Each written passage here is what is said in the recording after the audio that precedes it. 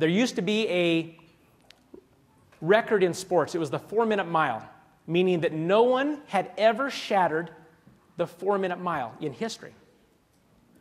People thought it was so unbelievable that they said that it couldn't be done. Scientists, researchers, athletes across the world said that this was a record that was impossible to be broken. The human body could not ever accomplish that feat. Not until 1954, a young man named Roger Bannister came in front of the eyes of the world.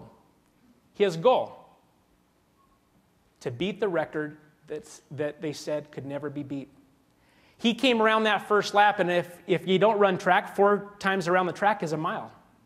He came around that first time around the track, and the people were watching him, and they said, he's off to a really good start, but he'll never last. There's no way. The human body can't do that.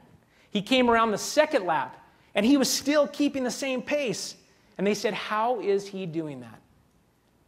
Well, he came around the third, and he came around the fourth lap, and people said, no question, he'll die at the end. There's no way he'll be able to keep it up because it's impossible. He crossed that line, and he broke the 4-minute mile, what was thought to be impossible. Something interesting happened. After he broke that record that day, what do you think happened? It got broken over and over and over again, and now the record, I believe, is 3:26.